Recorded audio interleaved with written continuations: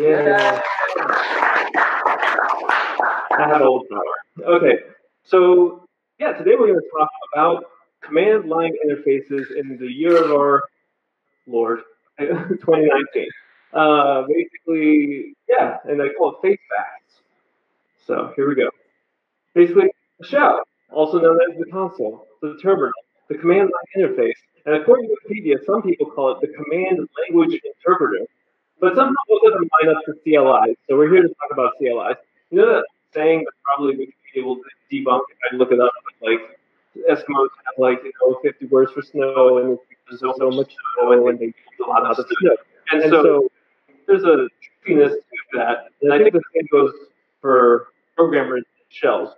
For whatever reason, we have 5 different words for this thing that we use, and we don't like to talk about all that much, right? But it's very important technology. So I'm going to start you out with the history, but not all day because that could be a very long discussion. But check out this syntax. You know you can do this. If there's one thing you learn, it's going to be on the slide. You can. This is a real command run history, and then do a pipe, and in parentheses you do head, semicolon, tail, and it'll show you just the top and just the bottom. I didn't know that was a thing, but now you do. All right. So, bit of history for you. The Unix System 1, the shipped in 1969, came with a shell. It was sort of a human interface to the brand operating system. But it got an earlier influence from TTSS, which came out of MIT in 1965, and had this little thing called runcom, or run commands. And that's why all of our files, when you're struggling to remember if it's bash profile or bash RC, right, you'll be thinking about how that RC came from runcom in 1965. Goes way back, way back. And then the POSIX finally got around to standardizing it in 1992. Do you know why it's called POSIX? So it was going to be called IEEE-X, but then Richard Stallman interceded on all of our behalf, and I was like, that's not really pronounceable. We should just keep calling it POSIX.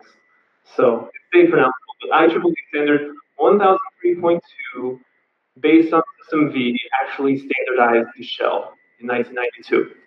And we still use it today. But why, right? Haven't you heard of the browser, the notebook, the IDE, all this stuff, right? Shells are old, use something new. You know, we don't actually say that, but we should question these things from time to time. So I had 2 main thoughts as to why we actually use the shell so much. One is that it's a REPL. It's got very powerful semantic. I don't have to explain to a room full of Python programmers that we have read, evaluate, print, loop, do it all over again. That's something very powerful. You have something interactive that then you can copy and paste and turn it into a program that you can run as a batch. You know? So you got an interactivity that builds into automation. And also consistency. It's very reliable. The shell's always there. From the biggest enterprise operating system to the tiniest little container image somewhere, it's gonna have some form of weird shell thing. Not 100% true, but basically the shell is kind of omnipresent and it never changes and it never breaks. So the command line is mature, dependable, and standard in theory. Right? We'll come back to that in a bit. So, second chapter here, Python. Let's go ahead and since it's all of those things, let's build on it, right? What's that -PDB? I'll teach you a bit of syntax here. So if you're running a Python program and it starts Python, and then you're going to run a .py file, which is what you do in the script type setting. You can do -mpdb, and it wraps the whole thing in the debugger, so if an exception gets raised, it'll drop you into a debugging prompt for that exception. Yeah. A PDB really, if you haven't seen PDB, I remember the day I learned about PDB, and it really changed my programming experience. It brought interactivity to something which was previously just sort of a run from end-to-end black box program. And you had to put my prints in there. Moshe likes to do things that way still. He has a popular Stack Overflow answer to that effect, but I like PDB, Python debugger.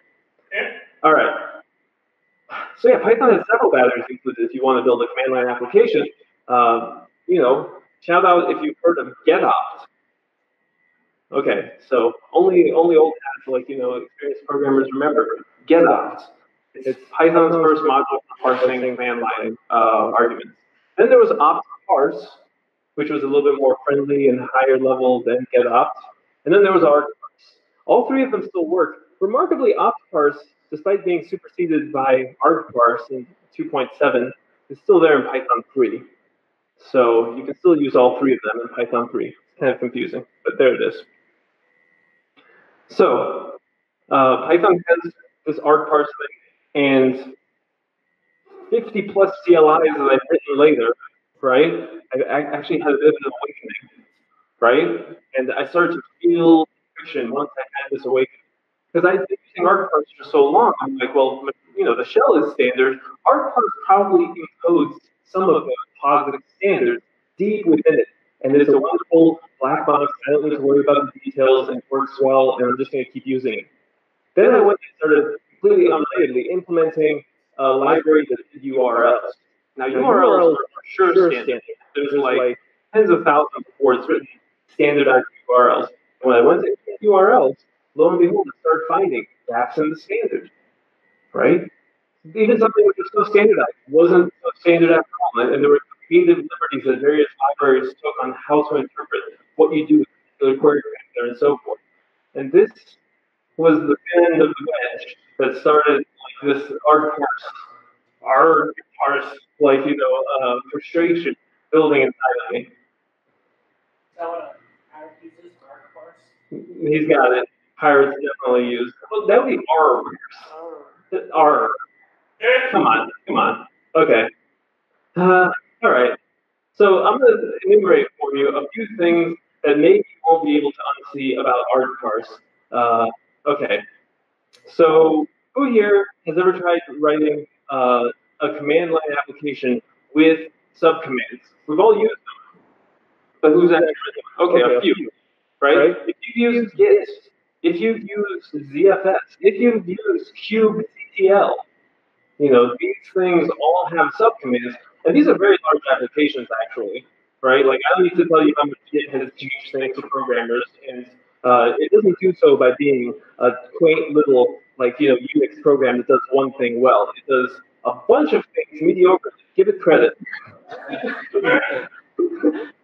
All right. Anyways, it has subcommands, and that's what let it scale, right? It's a tree of functionality.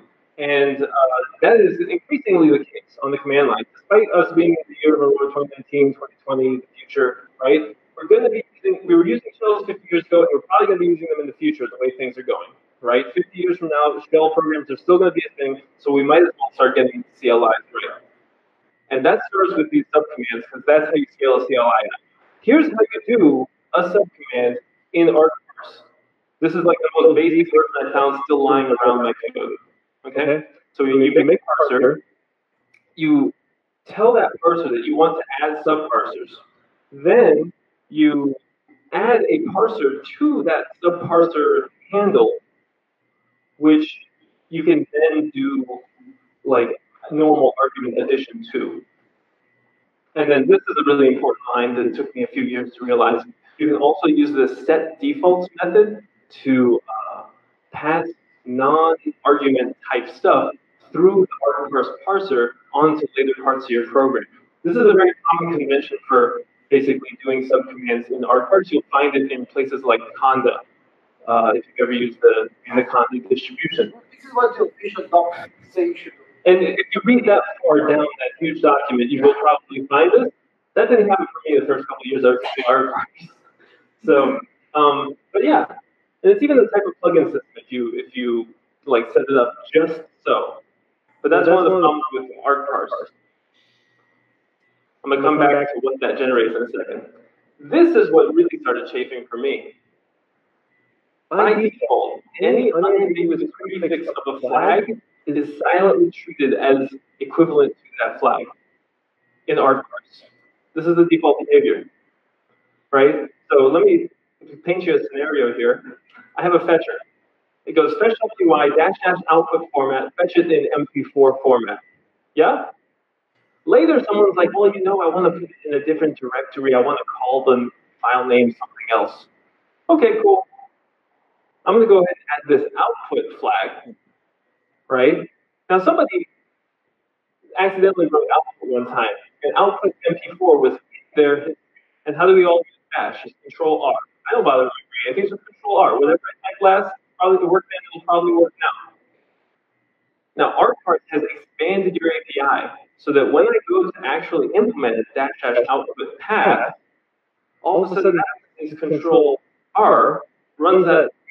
Now it's saved their thing as the default format, which is MP4, as the file name called MP4. And if it had been part of the script, it would have just run in a loop, overriding the like fetch, writing to MP4, run it overnight, wake up in the morning, the ETL pipeline is broken, welcome to real life. I used batteries included ArtParse. What's happening? This doesn't show up in your help string, by the way, that it automatically generates for you. It's part of your API without you realizing it. And you can use it right now. Anything in ArtParse, go run dash dash hell. You'll be there. Now it's a splinter underneath your fingernail. You can't unsee dash dash hell working. Okay. Now, the third thing, this is a very long list, but it's a short talk. So, ArtParse, more arg than parse, right? So, ArtParse acts like a parser, but it's not. It does things that a parser usually doesn't. Can you imagine, basically, if you were writing a grammar and your grammar thing never told you about ambiguous grammar, right? Like, hey, these two keywords here. The thing that the normal parser generator does for you. So, for instance, you're allowed to have positional arguments as a non-link subcommand. Now, imagine you have a command like git add remote or git remote add. I always mix those up. Git remote add, right? Now, imagine if git remote also took positional arguments. Like, what if you had a file or something called add? It would be very ambiguous. Are you referring to the file add right there, or are you referring to the add subcommand? So that's ambiguous. ArtParse doesn't do that. So it allows you to create an API which is kind of abusive to your user, or maybe negative toward your user. It controls program flow. Can you imagine having a JSON parser, for instance, which, when it didn't like what it saw, it just called sysexit for you? Because that's what ArtParse does. It just calls sysexit. It doesn't give you an exception that you can catch that would also exit the program normally. It just calls sysexit. It doesn't give you a structured error. Normal parsers will tell you, this row is wrong, this column is wrong, I expected to see this token. That's what the parser does. That's what you want to have a parser. ArtParse is more arg than parser. So really, I started realizing that if it's trying to control program flow, it's not really a parser, or it's actually more of a framework. And that's what I'm here to talk to you about. I always found it weird. The date command will tell you the date, but it will also set the date. Like, just change your hardware dates. Isn't that kind of weird? Anyways, but that will set your 2019. It probably isn't to do that, though. Okay. So these days, you can solve some ArtParse alternatives. Anyone heard of G-flags? Yes. Yeah, G-flags. Anyway, it's up there. That's what Google uses, and they use it for C++, use it Python, and it acts sort of the same way. And it's like one file in Python that somebody ripped off Google code and copied to GitHub, but it works. So it does have one cool thing in it that I actually liked. It was a thing called a flag file. And this is just a file that has flags on every single line, and you can use it like miniature configuration. And it actually scales up impressively well. Flag files and reference other flag files. And that's how Google configures a lot of its services, turns out. It doesn't have subcommands or anything. All of this is flags. So didn't want that G flags. There was this thing called Google Fire, which got really popular. I figured Google will allow that thing to be open source just to like mess with Amazon's SEO. Anyways, now one thing that people like about Fire is you just throw a function at it or a class, and it generates CLI for you. It makes all of these educated guesses about what you want a CLI to look like, and it's a one thing, and it generates you a CLI app. So it's got minimal signature, but it's focused on this prototype thing. Like, you wouldn't just let that Google code run loose fast and loose with your class, using your class public API as though we're like a real, command line stack. And finally, Click. Any Click fans here? Yeah? So Click is from the makers of Flask. Flask fans here? Okay, some people like Flask. We all run Django at some time or another. Anyways, so with Click, it's a very interesting observation, which I think I sort of made in parallel, which is that a command line application is not too different from a web application. It's just that you're only handling one request, the one that is specified by a sysRP. So Click was inspired by the web framework and Flask, and like both the pro and the con, brings a lot of sort of Flask architectural baggage. That's a separate topic. I can talk about how it inverts like the app routes relationship. So it has a suboptimal API, in my humble opinion. So basically, my slides are out of order, but I wrote an alternative, and it's used by Simple Legal's key management system called Pocket Protector. I've presented on it in the past. It's also used by Glom, a library of medium repute, which you may have seen in last PyCon talk, and Church, which is a static site generator used to make the ZeroVer and Calver websites. If you haven't seen calver.org, calendar version is probably also the future. Also, montage is one thing that I'm going to demo to you real quick here, but that's used to judge all of WikiLove's monuments, like photography exhibitions. Anyways, it'll be used by people other than me, especially once I upload the freshly written docs to read the docs. Yeah. Thank you for animating this way. G slides. Okay. Yes. So before we look at some code, what are some features? So taking from those inspirations, it has simple composable commands with routing. It's just as easy as writing a Flask site, even easier. I wouldn't bother if it was only as easy as Flask, because that's what Click is for.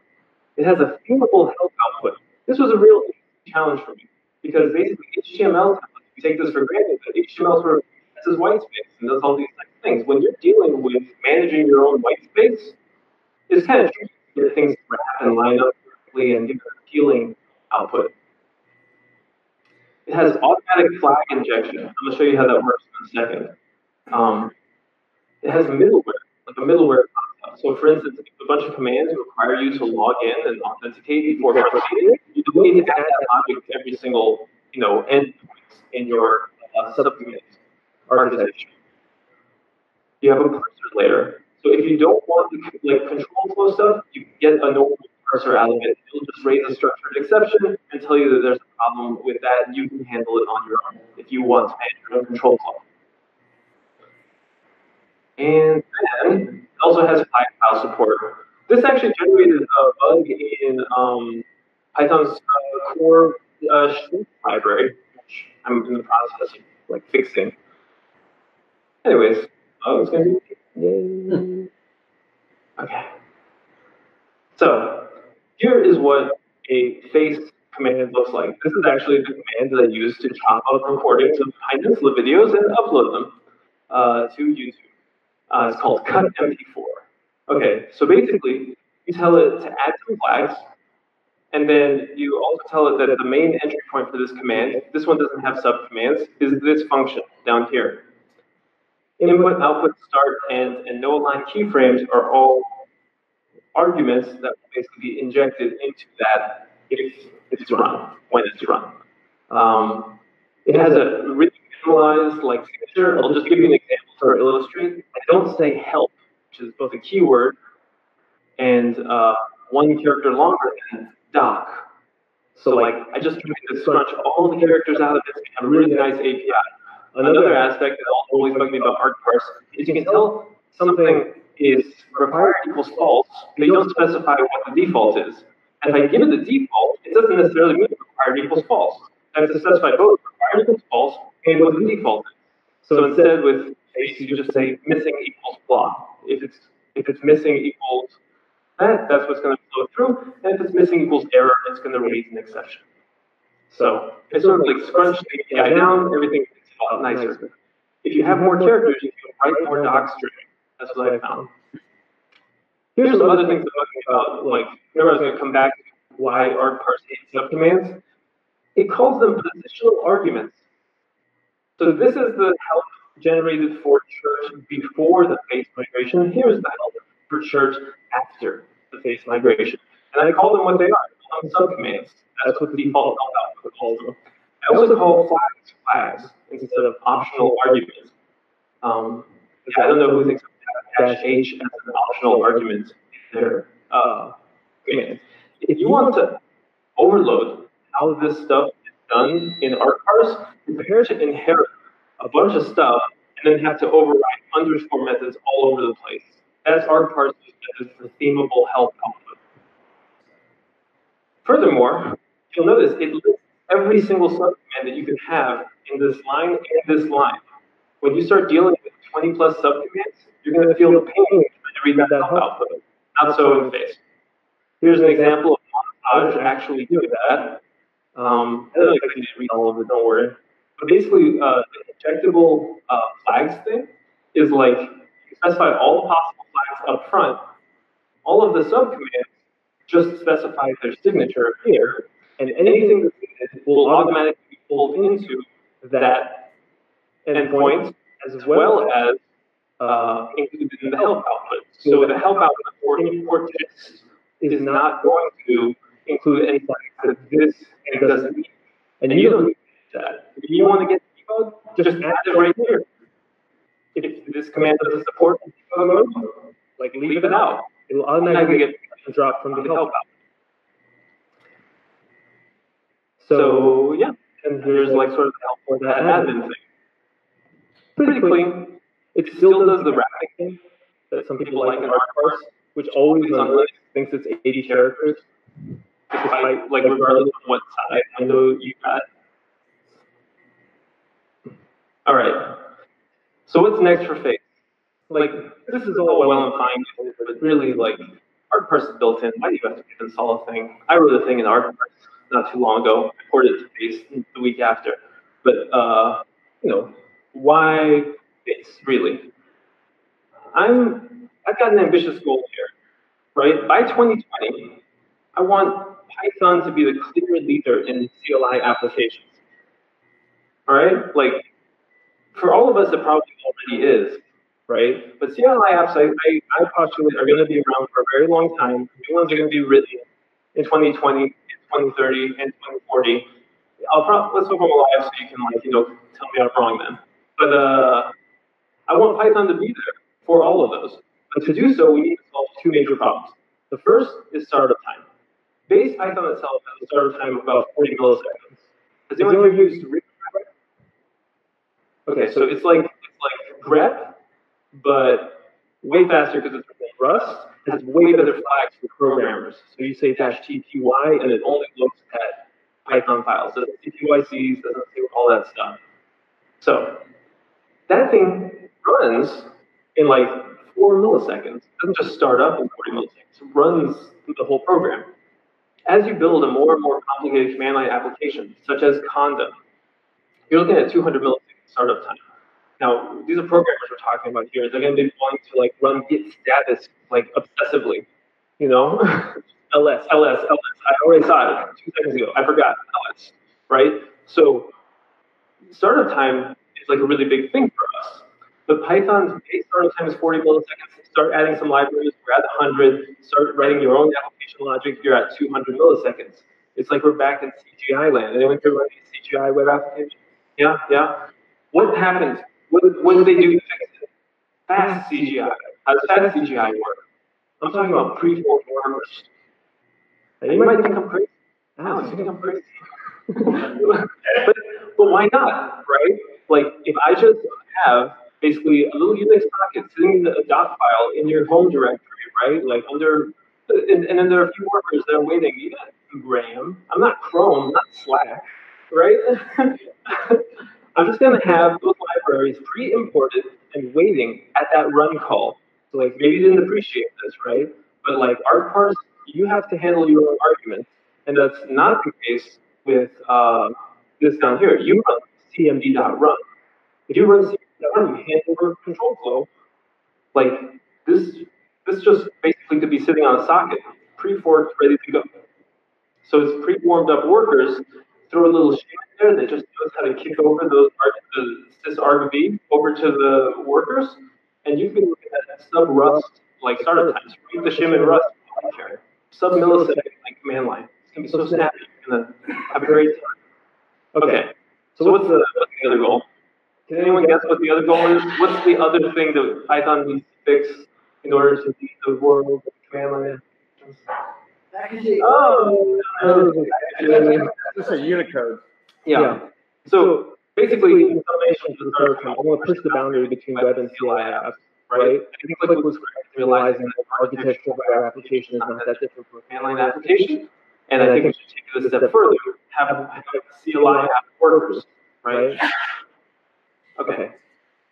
So we got to fix the packaging distribution thing. I'm not saying build it in, but there just needs to be a default thing that knows how to make a text, that knows how to make a shiv, how to make a whatever, right? And for people that only need a few, libraries that pure Python is built with, it's not going to take that much. It's not going to take that much. James, I'm going to Windows support.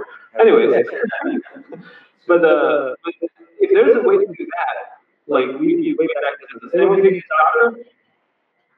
The story goes that Docker originally started in Python, but they didn't know how to distribute it. And if you've seen how Docker works, it shouldn't surprise you that they didn't figure out how to package Python applications. So they switched to Go. And there's all this talk about, well, Go is a systems language and it's faster and so forth. But I'm 99% sure that if they had already gotten ball rolling on Python and there's a really clear packaging solution and startup time wasn't an issue, Docker would be written in Python right now. And we'd have to bear the shameful stone. So, anyways. Okay. So yeah, I think I went a little bit longer than expected, but at the same time, the slides just got finished. Sorry about that. Okay, but yeah, that's space for you. That's sort of like the ambitious goal. If that interests you, come on by because I'm too busy porting my art parse things to face actually really push the envelope quite yet, but soon. Okay, thank you very much.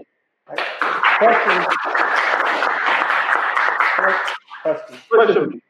So art parse has like a epilogue and maybe a prelog thing. Yes. So you can put it. Does Face have that sort of thing? Absolutely does. In fact, so the question was, does Face have prologue and epilogue effectively, preface and epilogue or something like that? And yes, it has a way version of that. When I said it has help themes, right? Yeah, I see it. I've come up with an amazing solution. I don't have to toot my horn and know, but whoo. I'll just look at it because it always drove me nuts because you could do like a prologue, epilogue, and then, but it could have the default arguments, but you couldn't have both. Right. No. It doesn't have those problems, right? I've seriously written like at least 50 art parse applications before I even realized I was writing applications. And when I actually started looking at what I expect from my web framework versus what I expect from my argument framework, like the command line framework, I saw that there was a huge delta. And interestingly, Python has it's got to have 40 web frameworks or something like that.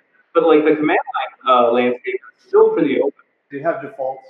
So there's defaults, definitely. I mean, I pull in doc strings of functions as the sort of individual line, full line. I do a lot of these same defaults to minimize the amount you have to write. Like competing with Google Fire here, where you just give it a random object and it turns it into a command line thing. Yeah. So, yeah. Yes, Nick. So you do wrapping right? Do I do wrapping right? I think so. You've already done it. Oh, text wrapping. Yeah. So, I mean, I definitely wrap it in the same way ArtParse wraps it. Now, I have basically a design document where I've gone around and I'm designing a design system. And I'm like, ooh, it should have these various themes. I only have the one ArtParse style theme now. I actually should say, you just lower my expectations. I just need ArtParse doesn't know terminal binary characters. Yes. I will let it go. So in the default configuration, I will not wrap until around 120 characters. I found that letting it go even wider on even a very wide terminal screen, negatively affects the readability. And so I kind of I think default wrap it at 120 or 140, but it's overridable. Themes, I got themes. Yeah, it's overridable, and you don't have to inherit from anything to override it either. Importantly. Also, this is an example because our party see that properly, not like that. You know, I feel like it never did, honestly. Like I saw it trying to do that in its source code, but I never really saw it actually work. I figured it always was 80, but apparently like it was trying to read an environment variable. Found the stack overflow answer that that environment variable is not actually a really accessible thing on most systems. So like, but I think maybe it's 3. So no, it's time. I'm in an image. Absolutely. If you have questions about it, you know where to find me. So, thank you very much.